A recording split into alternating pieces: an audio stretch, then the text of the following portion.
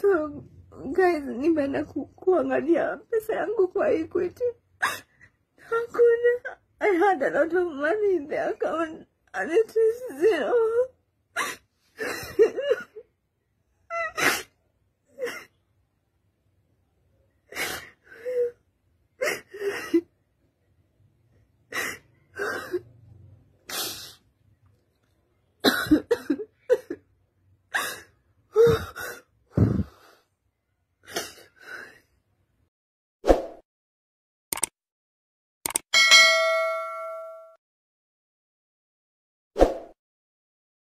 Ongoja kidogo, ladies and gentlemen, welcome back to our YouTube channels. My name is Jackson 254 TV.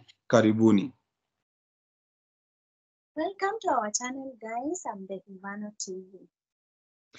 Thank you so much, Ivano, and welcome once again. Now, ladies and gentlemen, kama vile na ambavyo mmeweza kuona huyo msichana, guys, kwa title, huyo msichana anaitwa Diana Wanja Kahe. Ladies and gentlemen, huyu msichana kuna video yake imekuwa ikienda viral akilia vile Equity Bank imemuibia pesa zake. Alienda kwa bank withdraw pesa, akakuta pesa zake zote zimeibiwa. Ladies and gentlemen, huyu msichana, watu walishare hii video sana wakiwa na huzuni, wakiwa wanachamba Equity Bank, wakiambia kwamba hii bank ni waizi, sijui nini. Lakini ladies and gentlemen, huyu msichana amekuja na video nyingine na akasema ya kwamba Equity Bank wameweza kuzungumza na yeye, na baada ya kukaa chini wakakuwa na mazungumzo, ameweza kuambiwa ya kwamba pesa zake sio Equity imeziiba ama imesababisha zipotee. Pesa kuna mtu mwenye na ambaye ako close to her ndio na ambaye amekuwa akiwithdraw hizi pesa without her consent. Hii kama mnanipata. Ndio kwa maana sasa udemu anakuja kuambia wa Kenya ya kwamba ana clarify ya kwamba sio Equity walimuibia, mbali ni someone close to her. Na akasema vizuri sana, ametengeneza video ati waende wafanye nini, waende waone. Ame-explain video yenye na ambayo nimeweza kuangalia, lakini ile upuzi iko pale. Wacha nikwambie ladies and gentlemen, huyu msichana anabeba aje watu. Watu wamekasirika bwana. People, they are very hungry. They are bitter about this girl. Huyu msichana anafanyisha watu kazi gani? Msichana kumbe alikuwa na cloud chase. Alikuwa na cloud chase. People they are looking for followers, my friend. Huyu msichana amekuwa akijaribu kutrend, amekuwa akijaribu kutrend, lakini wapi? Sasa huyo msichana amekuwa kiimba. Shida iko wapi guys? Shida iko wapi? Kwa nini Wakenya wanafanya namna hii? Unajua kuna vitu zingine mpaka mtu analia machozi, Machozi, msichana analia machozi, na nadhani ni ukweli.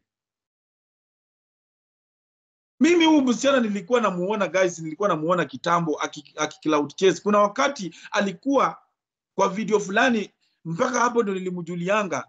Huyu msichana alikuwa kwa video fulani, my friend, akiwa na ukimwi, kwamba ati wanataka waende wapimwe ukimwi ajulikane kama kwa. Huyu msichana alikuwa anatetemeka kabisa, alikuwa anatetemeka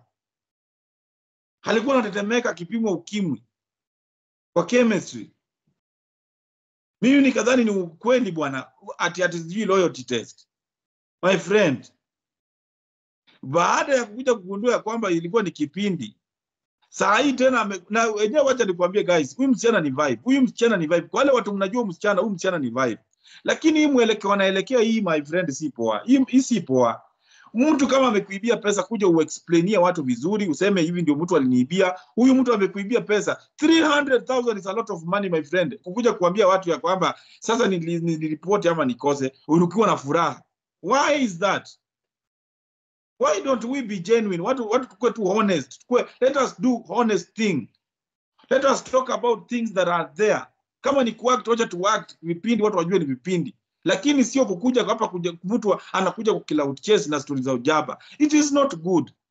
Na najua guys, hii kitu according to comment section wanasema ya kwamba huyu msichana alitoa hii kitu ili alikuwa na mchango ilikuwa ina load, lakini ikabackfire.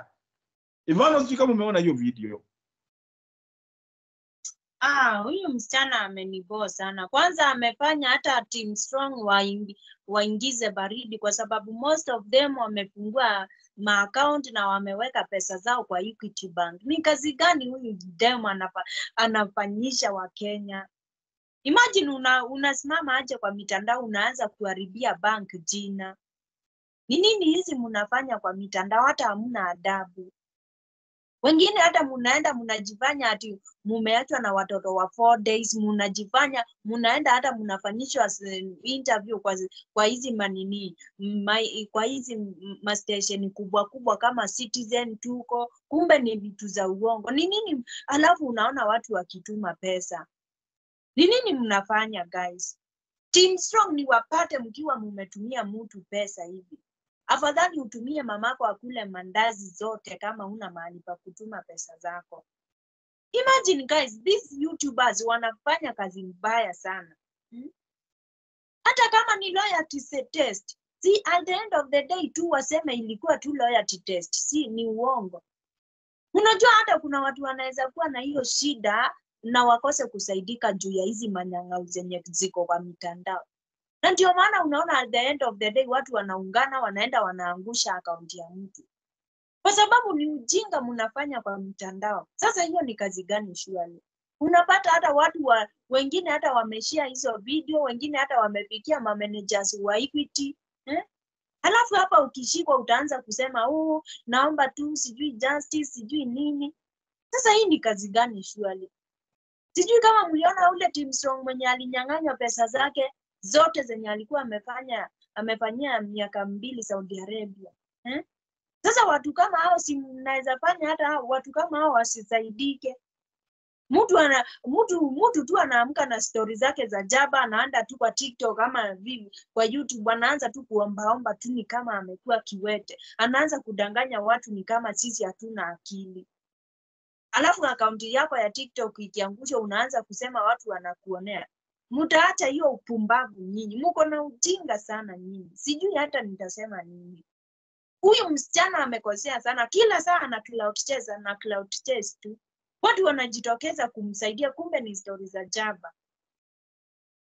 Sijafurahia kabisa na Wanjaki, hii wewe umenikosea sana. Umenifanya hata nikaenda kwa Equity Bank nikaangalia kama pesa zangu ziko. That is not the way to look for followers manzi. Hiyo account yako hata ikienda mimi sitakuhurumia kwa sababu unabeba watu ujinga. Unabeba watu wenye wanakufollow ujinga, kwani huwezi tafuta followers na njia nyingine. Lazima ucloud chase. Unajua hiyo video, ndio utafuta hiyo video yako, lakini unajua ni watu wangapi wameishia, ni watu wangapi wameedit. Tena TikTok ni kitu international. TikTok Equity iko sijui kama iko mpaka iko kama cooperative. Juu utapata cooperative iko Uganda, iko Sudan, iko wapi sijui wapi. Unasimama aje unaharibia nini kubwa kama hiyo jina wewe. Uko na akili mzuri ama akili yako imeruka? Kuja unikujia hapa, umenikosea heshima wewe. Ni uchungu sana guys, wakati watu wanabeba wengine ujinga, unaona. Sasa hivi wacha nikuambie guys, kuna watu kwao hata mtu wa familia amelala njaa, lakini mtu hata anaacha chenye alikuwa afanyia huyo familia, anakuja kwa mtandao anapata mtu akiwa na shida, anasema wacha nisaidie, Mungu atanibariki kupitia hii. Kumbe my friend you don't even care. Watu wacha nikuambie kiboko ya Mwenyezi Mungu, wacha nikuambie. Hiyo kiboko wacha nikuambie guys. Iendangi mbali. Kama aka kijana juzi kenye kamekuwa kakidanganya makadama hapa juzi hivi, aka kijana kenye kalikuwa na maforex kameanikwa, aka kijana kenye kalikuwa amekadanganya watu ati kenye kalianikango na Truth Watchdog. Huyu kijana unamjua, huyu kijana mwenye wa forex, ni wa forex ama ni nani? Huyu mwenye alikuwa na mapesa mingi kwa gari anadanganya watu ati sijui nini. Huyo kijana my friend alikuja kaongea mbaya ni nini? Nimeshangaa sana wakati amepigwa kiboko my friend. Nudes zake zimejaa huko kwa nini? Kwa Telegram. Nimeshangaa uchi. Sasa akiwa amezimia kwa kitanda, wanawake wamempiga picha akiwa uchi. Hizi ni viboko na ambazo my friend, wacha nikuambie kitu kimoja. Wacha tufanye show tukiwa vizuri my friend. Unaona, wacha tufanye tu hizi show zikiwa clean na Mungu atatubariki my friend. Please, usichoke my friend, usichoke kufanya content yako. Fanya content yenye iko clean na usijali. We kuwa consistent, huwa unatoa video day and night, ikionwa isionwe, we weka, wawekee. Either wanaona ama waoni. Lakini usiende kumazee kukosea Mwenyezi Mungu, ukienda kujidhalilisha vitu zingine za ufala in the name of sijui mnatafuta sijui nini, mnatafuta ma followers. It is not good guys, it is not good.